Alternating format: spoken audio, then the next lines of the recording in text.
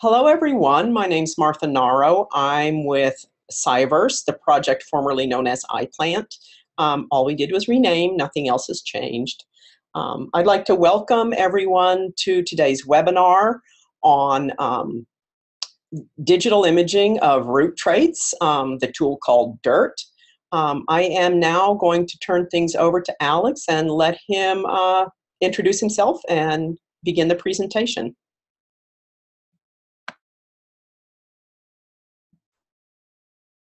Alex, you need to unmute.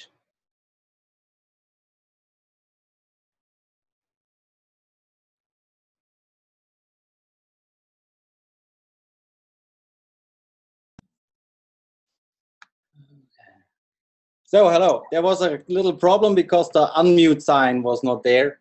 Does not work in the full screen for some reason.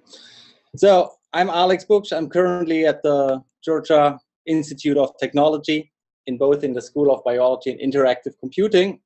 And I developed DIRT, what we are talking about today. So this is a focus forum that should give an overview about the possibilities of DIRT. And we structured it that way that we have about 20 minutes in intro and a little bit about the DIRT development. Most of the slides are put together for the audience that sent me a lot of emails before. So there will be a little bit of background, why we do DIRT, why we do phenotyping, as much as what can we do with it, what do we do with it, and then we have about 10 minutes for questions and discussion before Hannah takes over. And Hannah will give about a 20-minute demonstration of DIRT. So how to use it, how can you use your images. And after that, we have another 10 minutes for discussion, or in fact, we have an open end. Open end means about 30 minutes, 40 minutes for me, where we can also discuss about what are the future needs and how you can engage with the community of about 80 DIRT users that we have at the moment. So initially, one can think, yeah, why should you think about plants? And it's very easy to see if you look at the pyramid of needs or human needs, and whatever a plant does, it's producing oxygen, it's a major food source, can be used as construction material, influences climate, and you can also derive energy from it. So it all goes in the base layer of physiological needs that you want to breathe, have food, water, shelter, clothing, sleep. All the other needs build up on that. So going further on that, you see that with ongoing climate change, it gets drier and drier and drier, and everybody knows if there's no water or less water, your plants grow less nicely, and they won't produce as much food or yield. And these are just moderate projections, as we know now from 2000, 2009, what is very close to our situation now. And you see that gradually drought conditions arise everywhere in the world, especially in the US, where this little arrow is. There's a little hot spot, but also in the Mediterranean. So if you look further into other conditions that arise, you see the soil degrades, which makes it even harder to grow plants. And if you change nutrient conditions, you can even see it in the field yourself that the shape of plants changes. So if you look at one side where you have like high nitrogen content, you see very green plants that are pretty high. And on the left side, you see low nitrogen content field. And there you see plants that are a bit yellowish and much smaller. So you see there's a change in shape that we can actually recognize. So that's the first thing to recognize. So shape of plants actually changes with the environment. Why we want to look not especially on the roots is because it is predicted that by 2050 we need approximately double amount of food from crops. And what happened before is whenever we improve plants, we simply improve by what we saw above ground. So that's pretty much exhausted now. So going below ground and increasing the efficiency of roots, how they take up nutrients, is a valid way to go. And for everybody who is not familiar with phenotyping, that's a little intro how phenotyping works, or why it is important, or what we can observe. It is basically putting the same a plant into different environments and compare it. So every plant has a gene, and in a different environment, we will observe different structures or morphologies within the plant. So on the left side, there's the phenotype that we observe once in drought and once in well-watered conditions of the same common bean genotype. And if we look at the variation, for example, in how the angle goes into the soil, or if you look on the types of roots, so you have in the well-watered conditions, you have, for example, a root coming out of the stem, or of the little piece on top of the root. There's a different root type involved compared to the top. So if we can link this observed variation somehow to the genome, we assume that these features or traits are actually breedable. So what we do is we look mostly into the field. So what is going on in real field conditions outside, like you see it on a farm. So there is this idea that I introduced, so searching between links searching for links that are between the root shape and the genes that are underlying it. And for this, we need to develop root shape descriptors that we can derive from any kind of mostly imaging data. The picture on the top shows a little bit the difference here on the example of a rapeseed. What we observe in the lab can vary very much from what we observe in the field. So on the left side, you see in the lab a bit the maximum what we can achieve with the rapeseed. On the right, this is a major plant that we pulled out in the field. So natural environments, or if you're outside, you're less controlled, and we have major root systems.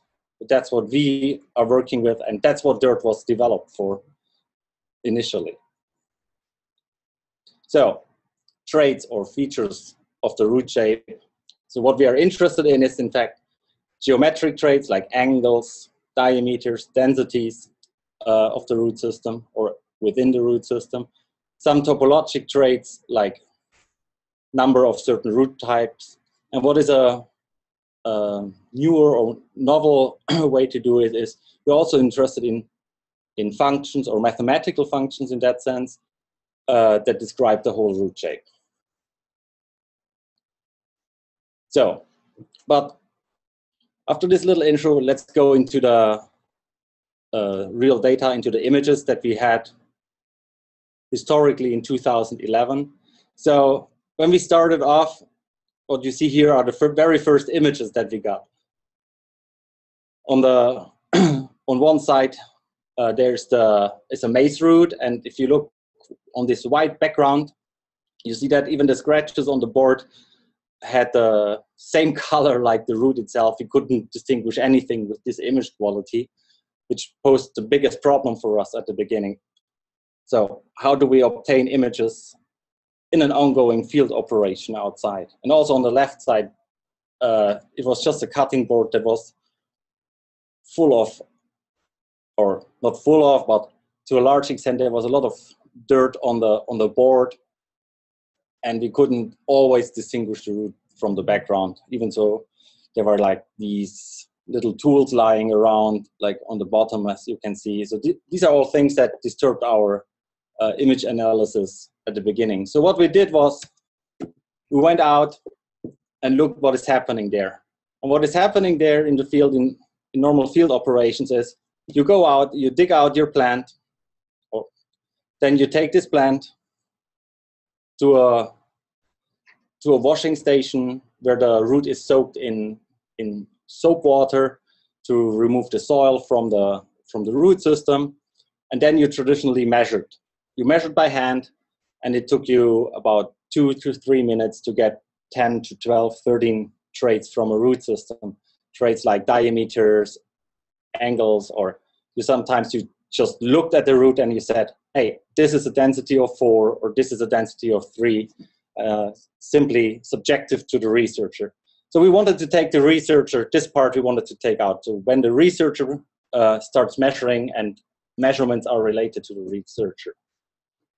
That's why we started automating, and that's on the lower right side, at least on my screen. I'm not sure how you see it on your screens, where we started a very first setup at the Upulima Root Biology Center in South Africa to take photos and just investigate which traits and which features of the root system can we actually extract, and where do we see variation in which traits that we can extract from images. So that's the very easy setup we came up with. So we take a root, we put it on a black diffusive background, and we take a photo of it. So on the left side, you see the root crown of a maize root, cut off at the same distance from the whorl where the root stock starts, so that we have always the same distance on the top of the root from as a trunk. We put a little scale marker in it that is simply a circle that you can reproduce everywhere. This we need to calculate the pixels into real units later. And if you want to have more detail of your root system, you just place an excised root next to it so that we can make a detailed analysis of the root architecture on a sample or 2 samples, depending on how many roots you want to cut off there.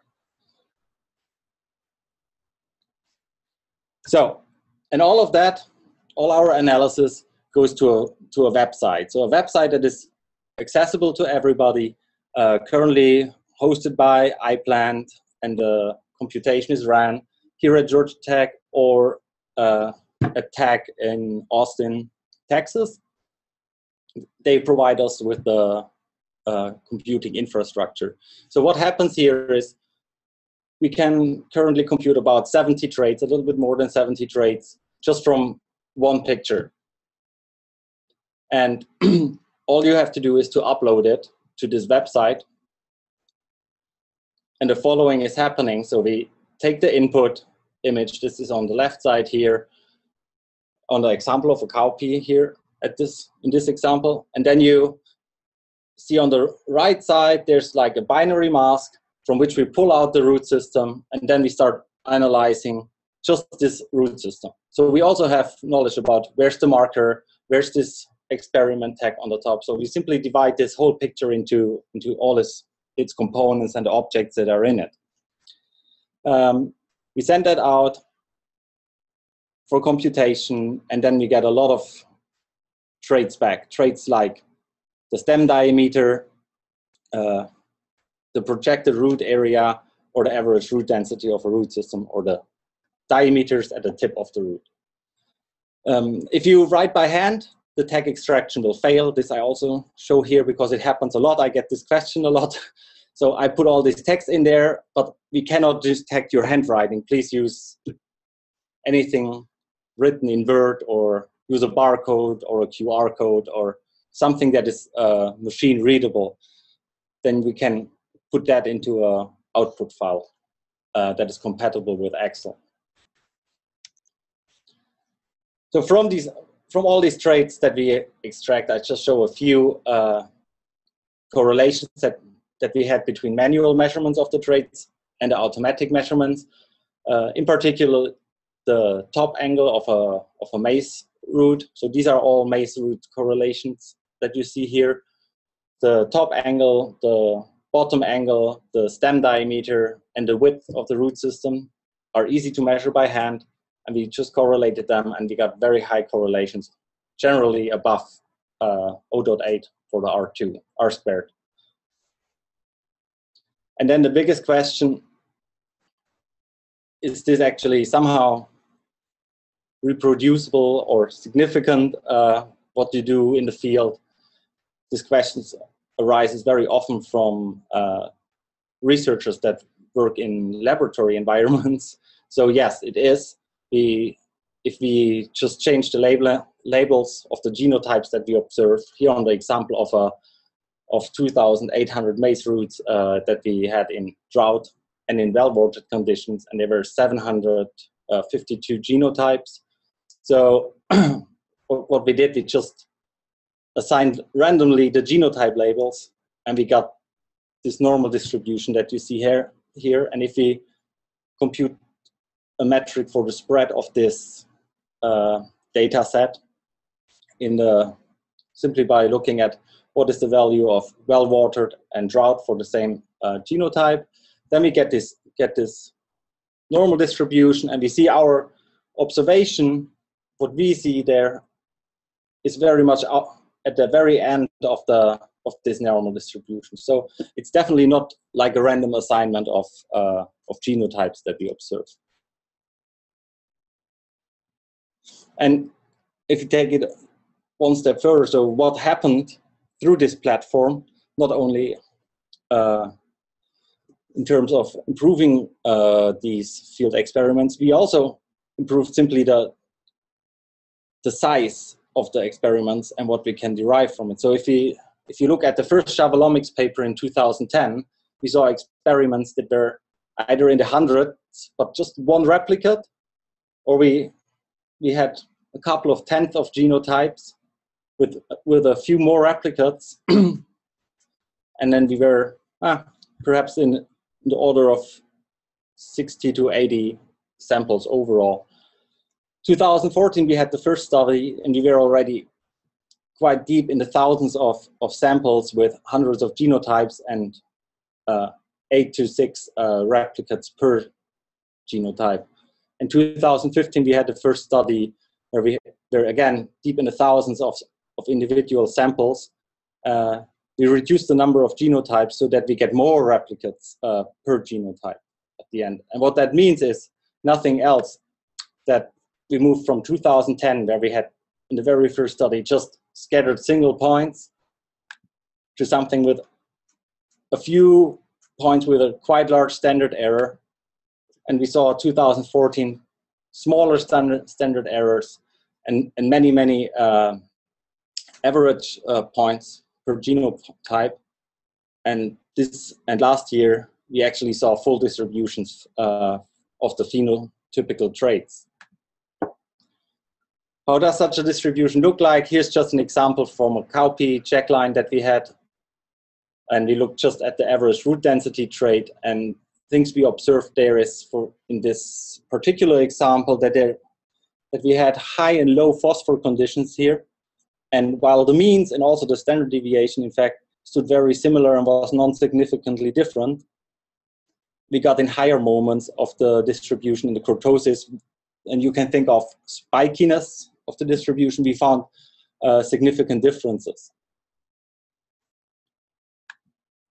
And another trait that I want to discuss shortly is, and many questions came per email very often about this particular trait that showed a lot of variation.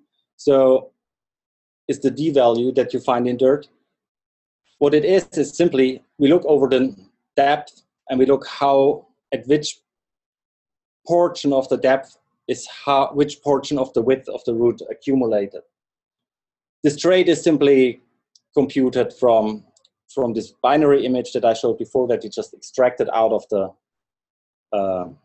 original image. We take from the outlines of both sides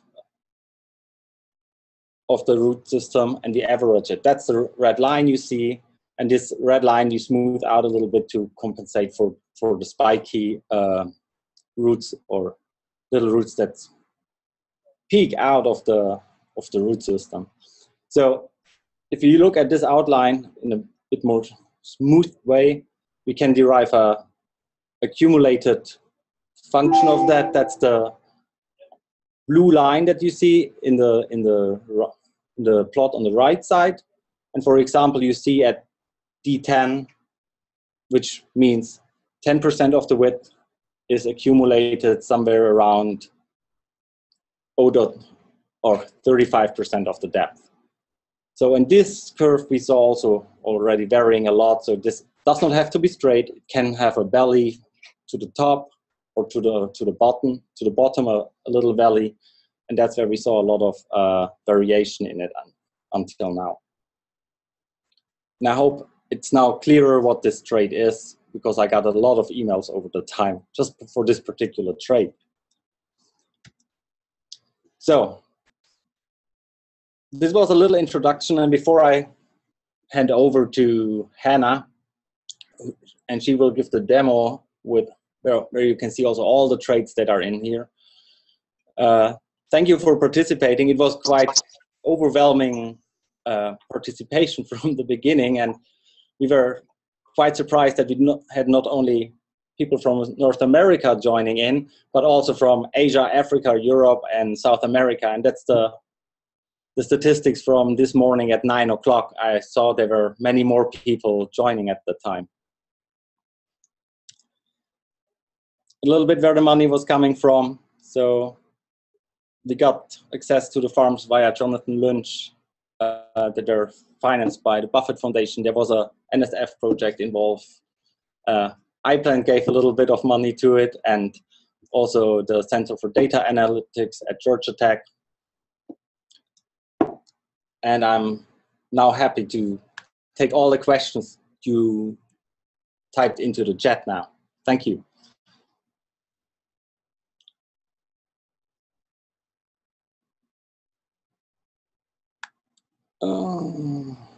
So I just scroll back here now.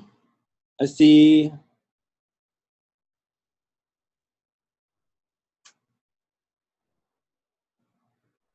the first question is, how can I remove the screen of your face? So I don't know. I think this is a technical question that goes to Marta.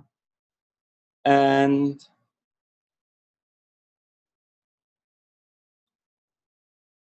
okay, here's the first question about that. So what is the expected resolution of images? It's up to you. So typically we use something like 2,000 to 3,000 pixels with higher end cameras. And meanwhile, you can do that with an iPhone. That's important. For the measurement setup, you want to have a measurement setup where you look from the top perpendicular down to the root. This can be done with a tripod, but any other mounting system is also okay for dirt. It's not that sensible to this. We correct for the tilt, or for a little bit for the tilt of the camera by analyzing the round scale marker to get the orientation of the camera.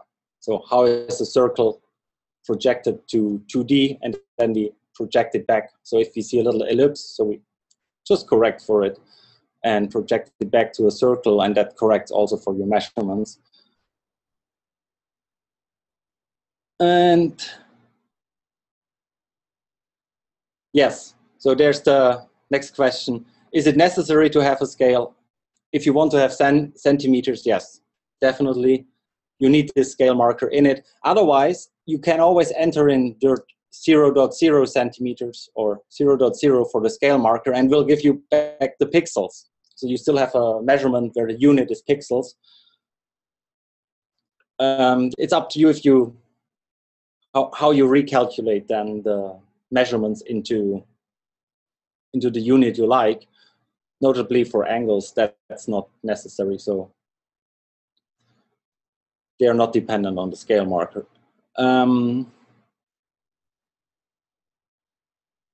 Black background. Black background is preferable for us. You can use, in fact, any other background too.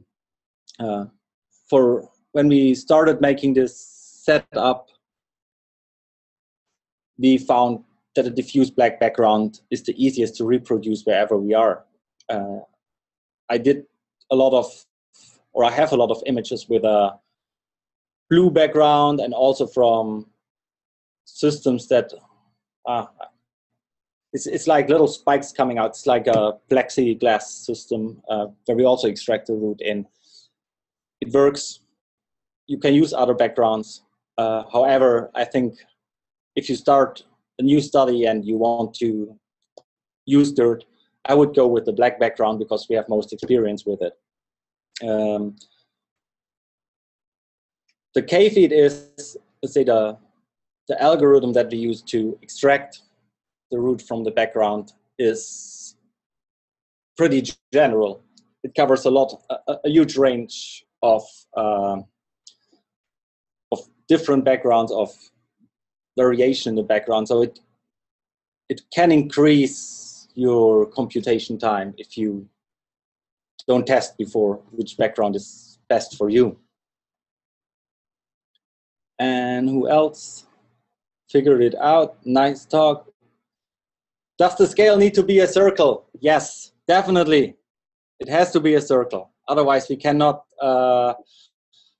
correct for the rotation or the tilt of your camera. So yes, definitely. Nothing else than a circle. Can be even a coin. If you just have a quarter, just put this in. So I have a couple of students here that just put a quarter on the board. Next questions.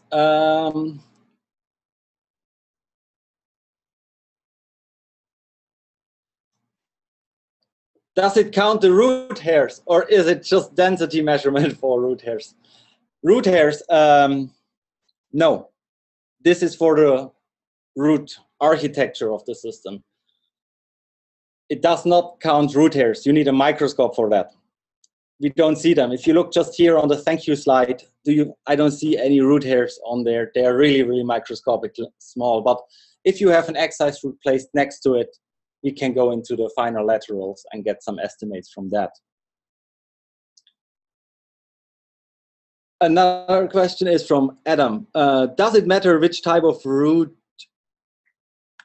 you use the excise root, e.g. mace crown roots versus lateral roots? It doesn't matter. They should have a certain size. So initially we implemented it for crown roots and brace roots, but you can use other roots. Don't make them too small. So if you have very fine excise roots, you might want to take separate pictures and just calculate in the excise root separately from the root crown. You just make two images then if they get very small. And now I have to find the next questions. Oh, cool. Are you able to estimate the angles of the various roots using dirt? Yes, there are many, many angles in there. So angles of the complete root system on the top, which is about at the D10 value where 10% of the width is accumulated. We also measure it where 80% of the width is accumulated. We measure that for legumes. We can go a little bit into the architecture because the legumes are simply sparser, and you get average measurements of all the roots that are coming out of the hypocotyl and all the basal roots. We also segment them into adventitious and basal roots. So you get quite a lot of angles there at certain distances or certain percentage from the hypocotyl. Also, if you have an excise root, we estimate the angle of the laterals. So if you have a crown root or a brace root excised from the root system, yeah, we look at the angles of the individual laterals. So let's switch over to the question and answer thing. So there is somebody asking, I do not see the separate chat window. Okay, it should be here now. Then did you explore dirt use in storage roots like potato, sweet potato? We are exploring it now. In fact, before this call, I had a call about that. There are ideas to extend dirt. At the moment, we just support fibrous root systems because we simply can reduce them to a line. But there are ideas about looking into storage roots like potato, sweet potato, also carrots. We discussed, in fact, doing tests, the first tests in 2 weeks. So if you it's an anonymous viewer here that asks that. Just drop me an email and sure, I'll let you know how far it is. Next question.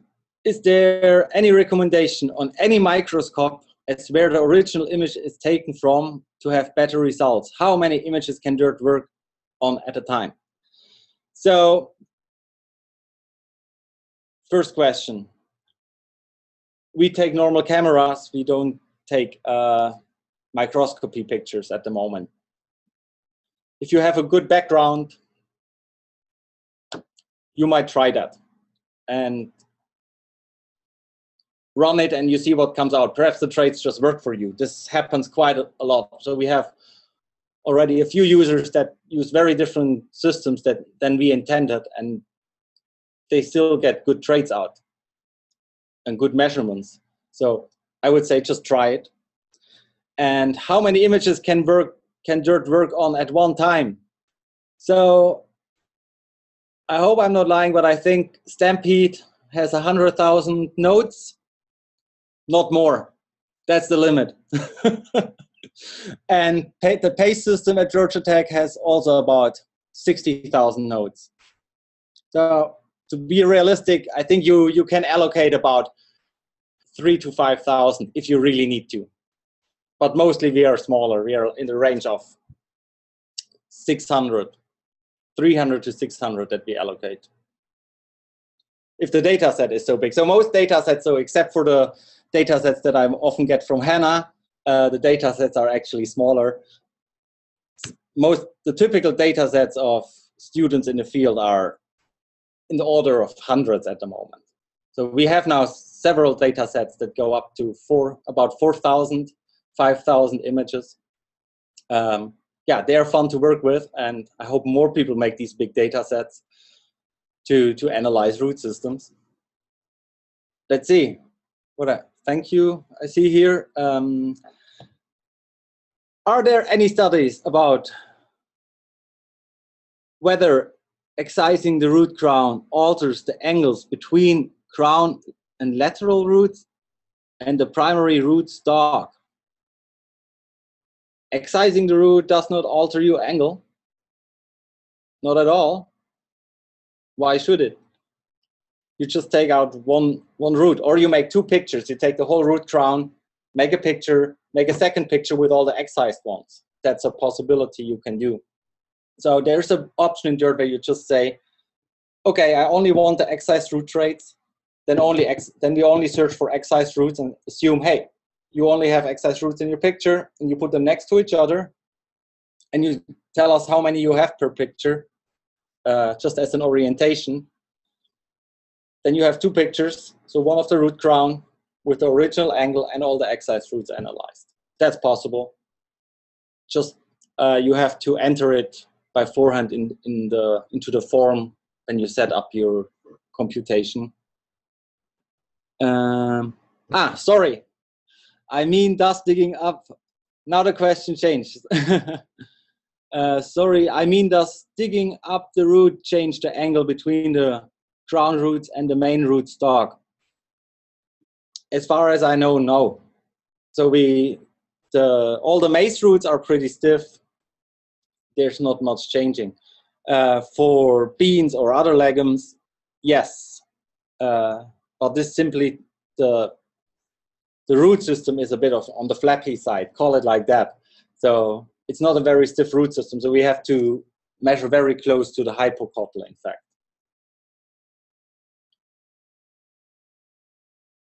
Okay, thanks. I see. Yeah. Any more questions? No? So that was really a quick introduction into it. And I hand now over to Hannah. So Hannah, a little story about her is, Hannah started with me and DIRT very, very early on. In fact, she went through all the initial algorithm development. And she she just did a great job. She was very patient with all the bugs at the beginning and with everything that happened while we developed the first traits to be extracted. And she also helped sometimes with defining such traits. And some would say she's the first real user of Dirt. And in that sense, I want to hand over to Hannah that just starts explaining you on an example how Dirt works for her in, I think now, 8 or 10 studies that you did in your PhD, or even more. Yes, so thanks, Alex. Can you hear me? Yes. Yes, okay, perfect. So I hope everyone can see my Dirt screen here. I'm going to be giving a demo on just taking you through how to upload an image into Dirt. I'm creating a image collection, a marked collection, and all the way to a computation. So to get started, we're going to go to dirt.iplantcollaborative.org. And we see the main welcome page here. This page explains some information about Dirt. It has the links to some of the Dirt publications in plant physiology and plant methods. And it also has a link to the Google group, which is a really cool resource to use for questions and about Dirt. So I highly recommend that everyone join the Google group, and then if you are stuck on Dirt, you can look and see if someone else has already asked your question, or you can ask the question, and then users can respond with their advice or their thoughts for solving. So first, I'm going to log in up on the upper right-hand corner into Dirt with my iPlant account. I'm logging in. It's going to take 1 second. So this is my profile page. You can see the information about me, my profile picture. We encourage all Dirt users to fill out your name and the About Me. You can do that by going to the Edit tab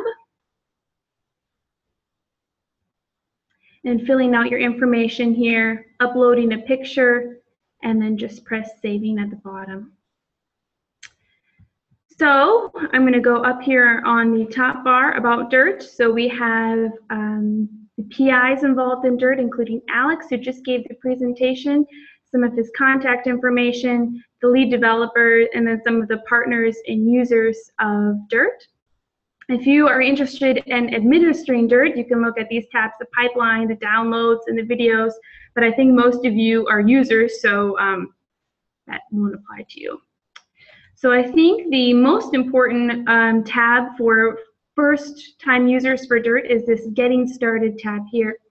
So under the Quick Start, we have a Dirt Quick Start PDF, which just basically is a huge PDF that has screenshots, step-by-step instructions about how to upload your images on Dirt and compute the traits. So after the webinar, if you have a question or forget something, this is a great resource to take a look at, and it can probably answer your question.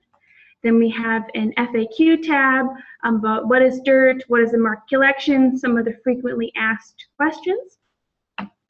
We have a tutorial, again, step-by-step tutorial.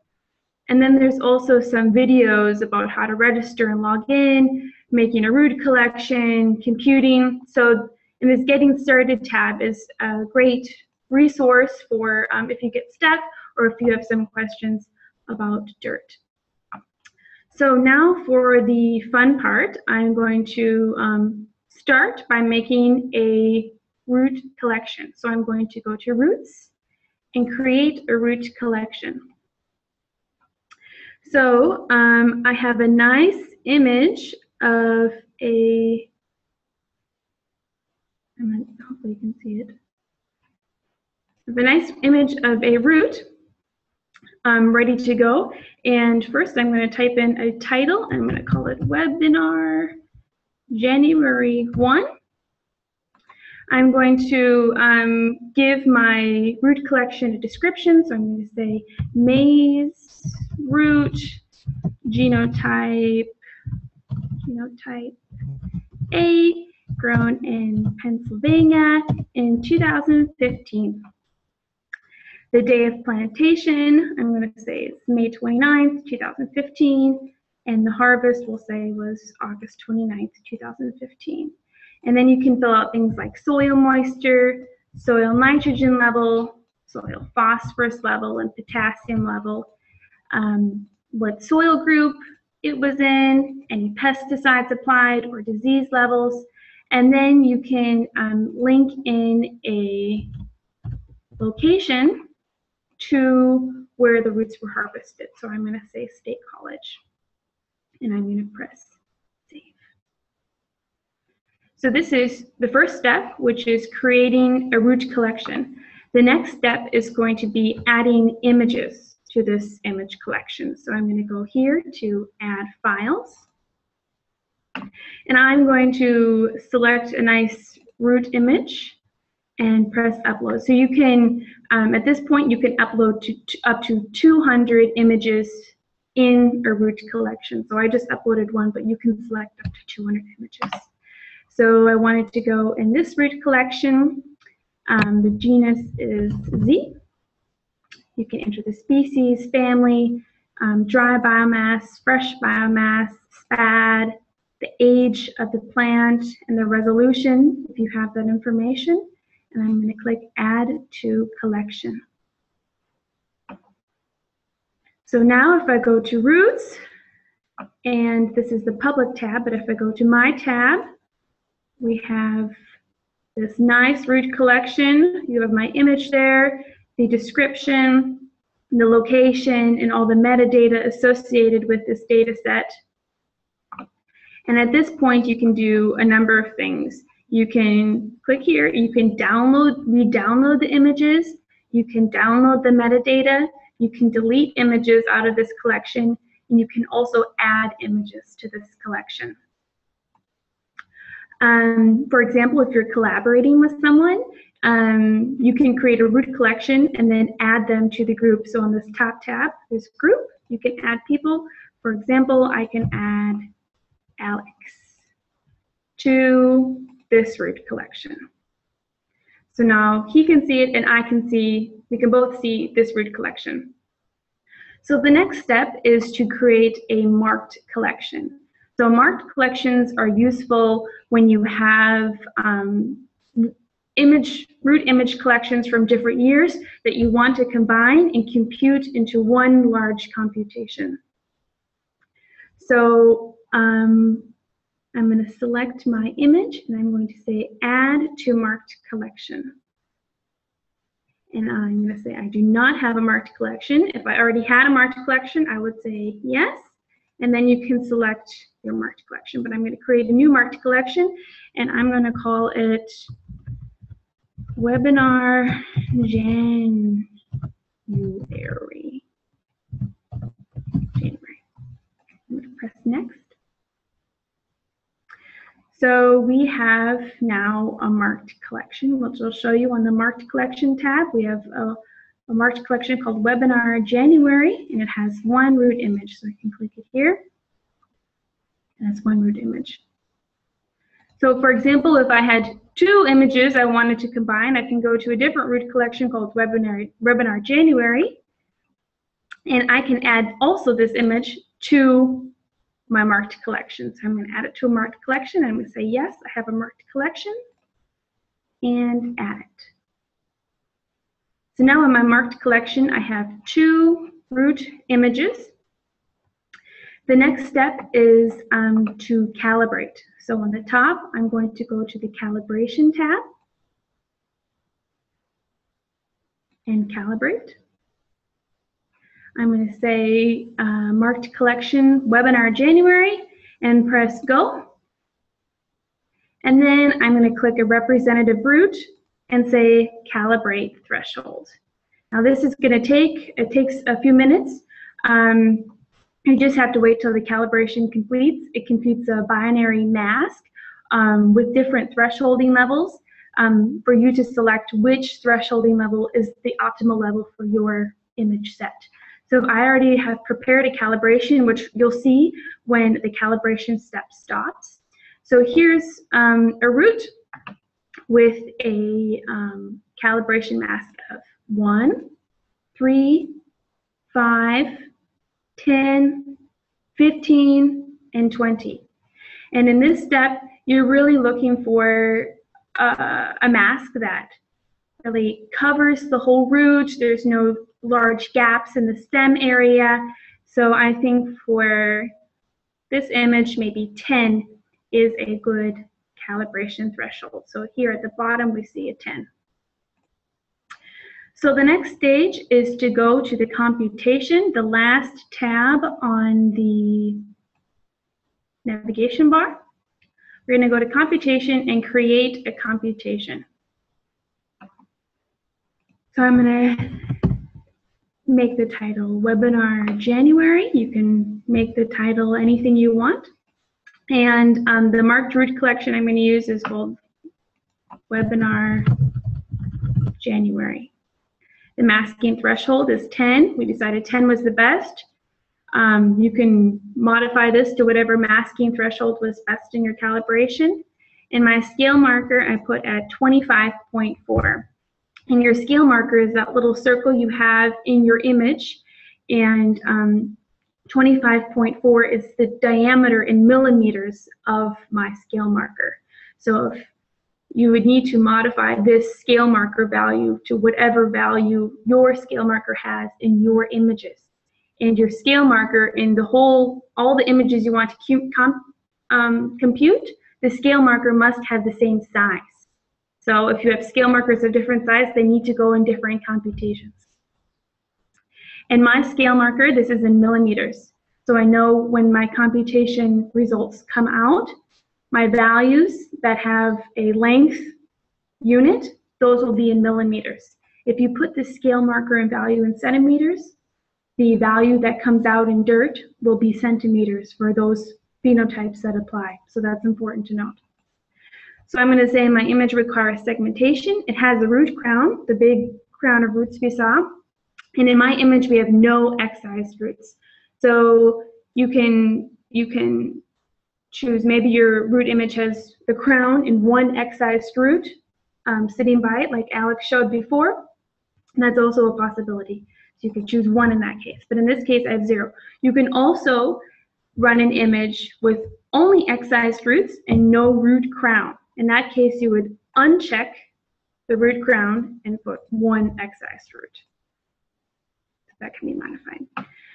So dirt can compute a number of traits. The common traits are all of the traits dirt can compute. We have traits specifically aimed for dicot roots like beans. We have traits specifically geared towards monocot traits like maize. And then we have traits that are specifically geared toward the excised roots, for example, lateral branching length and density. So you can, of course, by default, all of the traits are going to be computed. To save some computing time and to make my computation go faster, I typically like to uncheck the traits that are not useful for my study. So I'm not interested in dicot traits, and I'm not interested in excised root traits. So I'm going to uncheck those because I just have a maize crown. So I'm going to save the computation.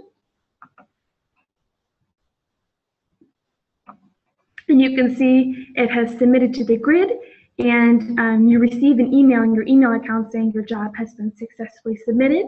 And then usually it takes a few hours, depending on how many images you submit, and you get another email saying your job has been completed, and then you can log on back on the computation in my tab.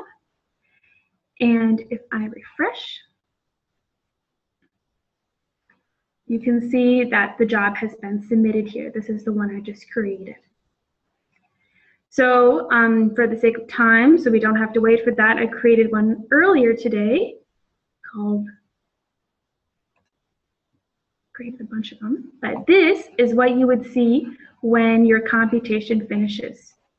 So in this collection, I only had one image, and it says all the computation parameters that we typed in. So masking threshold of 10, the scale marker, it has a root crown, it was completed, and then we have the image metadata and the computed traits. So for this page, if you're again collaborating with people and you want to be able to them to access this information on their account, you can go to group and you can add people. And for example, I can add Alex again. So the members are Alex and Hannah, and he has access to this page and he can look up the computation settings and all the images and the masking thresholds. So this image metadata, this is where you're going to find the SPAD rating, the plant biomass that you typed in earlier. So if you want to go back and check what the values you put in, you can download that CSV file. The output CSV file is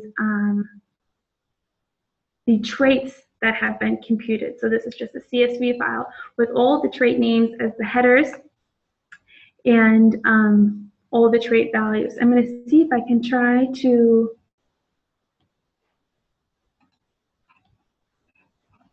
open it up. I'm not positive this is going to work. Yeah, I don't think I can. I'm not sure I can. Oh, wait a second. Here we go. There we go. So for example, this is the CSV file of that you would get as a DIRT output. So we have the image ID, we have the image name, and all your DIRT traits. So the simple stem diameter, the stem diameter is 12 millimeters in this case, the bottom angle, the top angle, and the list goes on and on and on and on and on and on and on and on. So that's what the DIRT output looks like. If you have questions about what specific traits mean, for example, the difference between stem diameter and simple stem diameter, that's explained in the manuscript. And I think it's also explained on the DIRT website. So I'm going to go back to this page and I'm going to answer questions. Okay.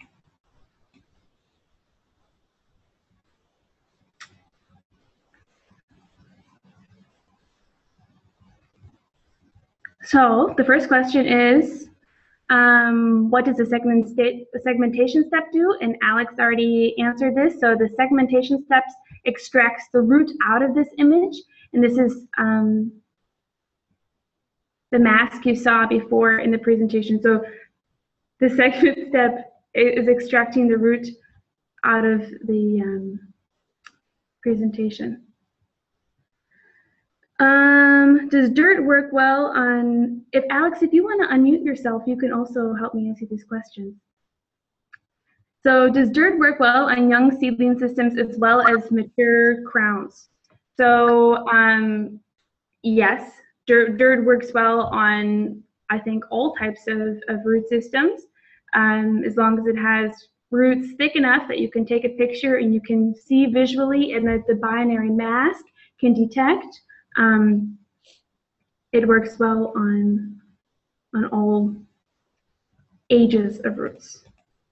Yeah, in fact, if you look at seedlings, they are very similar to an excised root from a maize crown.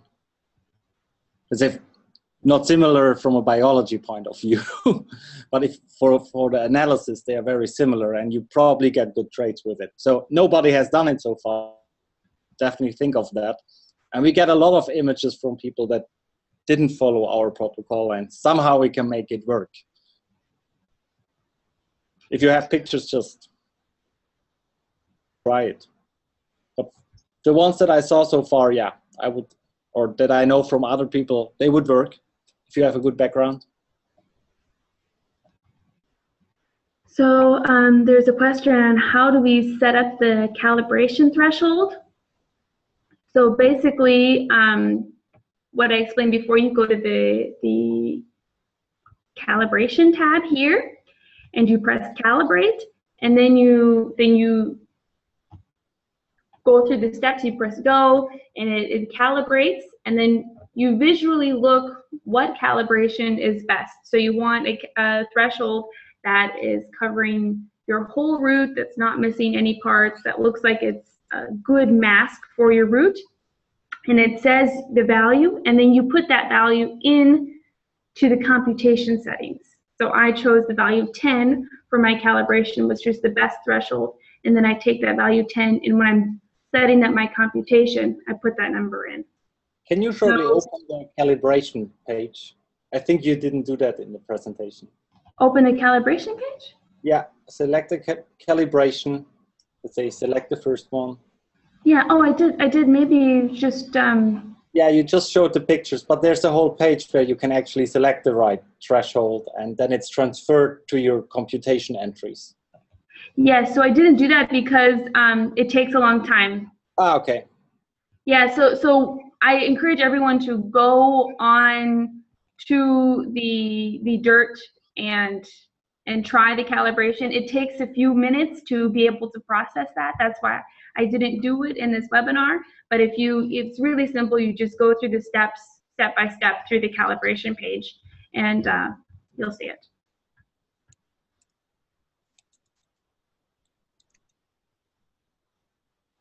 Kwan asked the question, if I have a root image without the scale in the image, but I know the scale as the number of pixels per millimeter, is there a place when I can put the scale somehow and can DIRT analyze the image without a scale?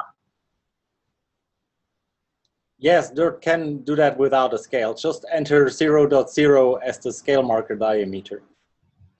But you have to recalculate all the traits yourself. So we don't don't send me an Excel file. Yeah, so if you put 0 as the value in the scale marker, your output CSV file will be in pixels, and then you can manually convert your pixels to centimeters in Excel or whatever you want. But if you put 0 on the scale marker, it's pixels. Is it has a stat program incorporated, or is it just the output files? So right now, it's just the output files that you get in the CSV format. But maybe Alex will incorporate a statistics section later. We can do that at a certain point. No, there's nothing against incorporating statistics. In fact, we had statistics during the development. We had at a certain point even the little statistics in it. Not all of them, but yeah, sure, we could share that too via the platform and just integrate all the statistics we do anyhow on root systems. There's another question saying whether the output includes the color traits of roots. So the answer is no. Because we have a binary threshold, we convert the color image into a black and white image, and that's the image that is computed. So there's no color traits. I actually, for a lot of my maize roots, some of the roots are a really dark purple or a really dark color, not the roots, but the stem is a really dark color, and it blends in with the black background. So sometimes I take a can of green spray paint and I'm spray painting the roots to increase the contrast between the roots and the black background. So no, DIRT does not do color. There's also another reason. So we tried at the beginning to look into color in the color analysis in the field.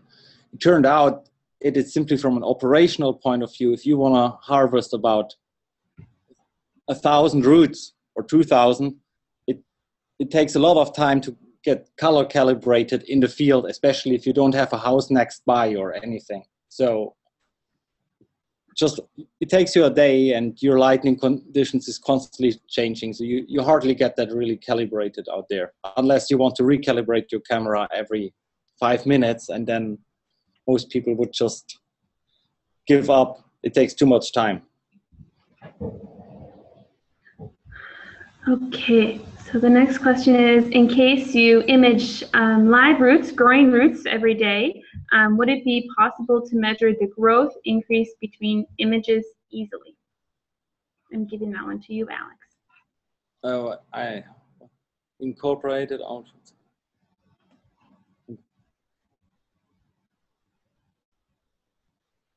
I don't see this question. So can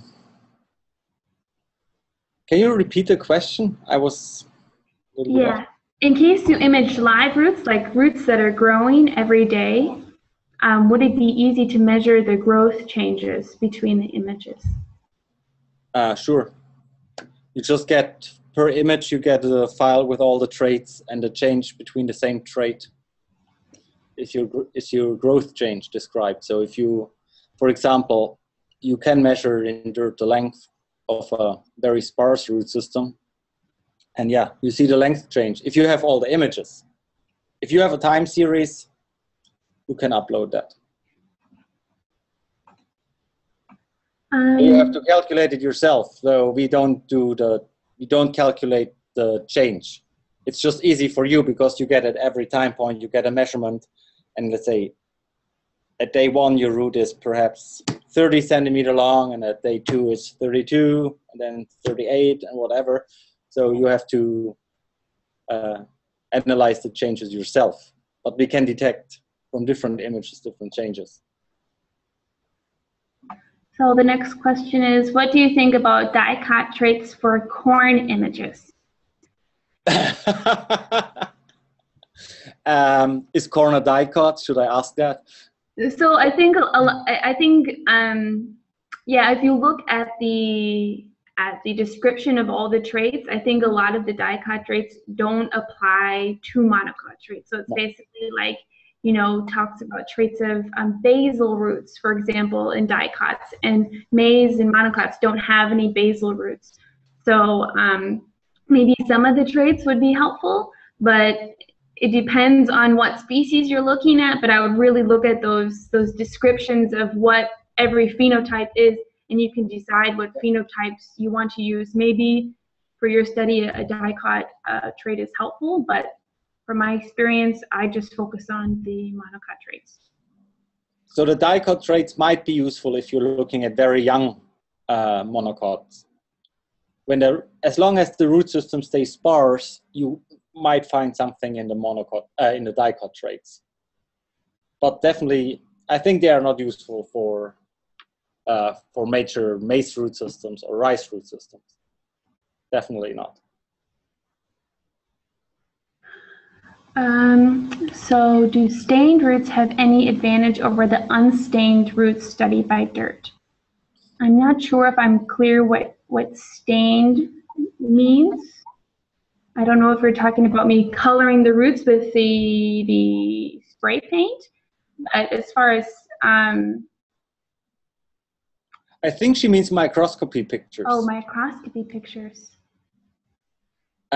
Sure, everything.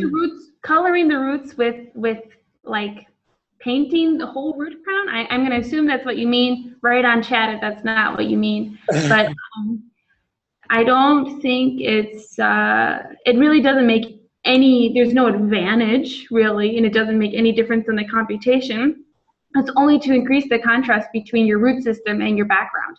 And it'll be really clear if your root system and your background don't have enough contrast in that calibration step. So in your calibration step, if you can fully pick out your root in white, that means that you have a good contrast. But maybe you need to spray paint it if your root or your stem is a really dark purple or close to black.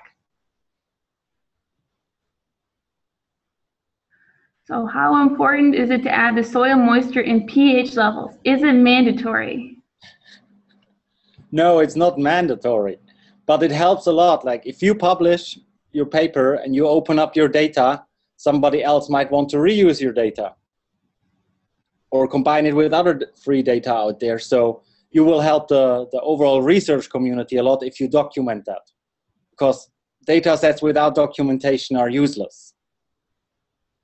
So you don't want just to link your paper, you just want to give the data in one place. So not mandatory, but if you like, you can help. or we hope you help. Someone scanned roots on an Epson scanner with the resolution that's really high and gives 800 megabyte images. Do you think these would work, or we need to have pictures with a smaller resolution? For the public version that is running on iPlant, please reduce these images.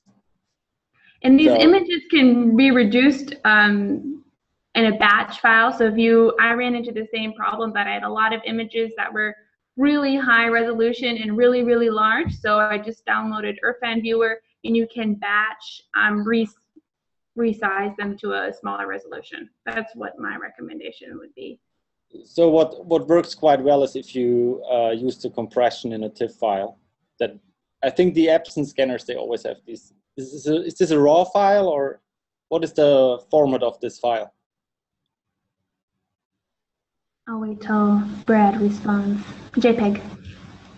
JPEG, 800 megabytes. Oh, wow.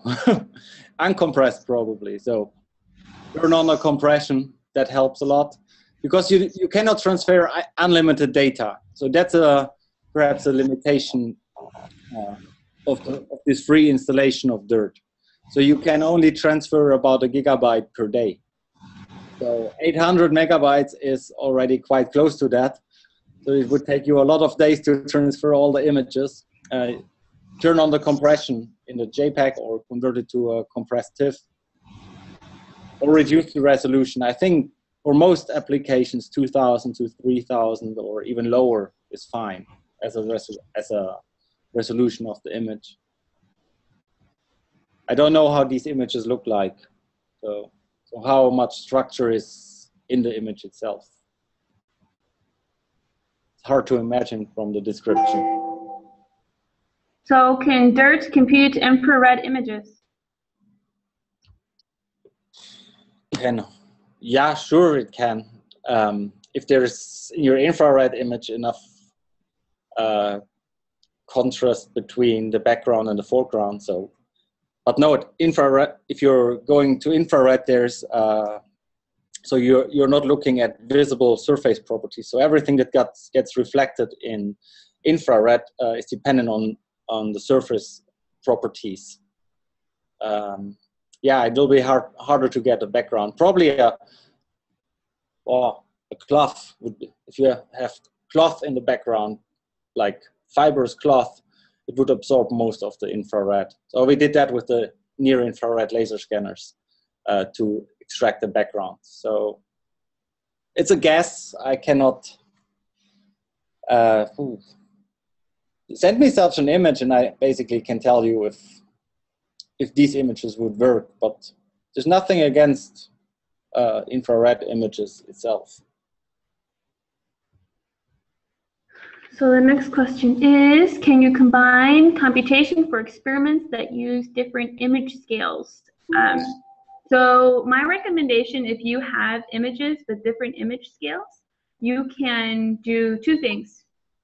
You can either set your scale marker to 0 and then put them in one computation, and your file comes out of pixels, and then if you know which images are which, you can convert them separately at the end. But what I would recommend is running it in 2 separate computations and making the scale marker both in the same unit. So maybe one is 20 millimeters and one's 30 millimeters. And then you have 2 CSV files that come out, but the units are millimeters, and then they can be combined at that point. So I recommend, if you have scale markers with 2 different sizes, you do 2 separate computations with the same units in the scale marker, and then you can combine the data at the end. This is a question for you, Alex.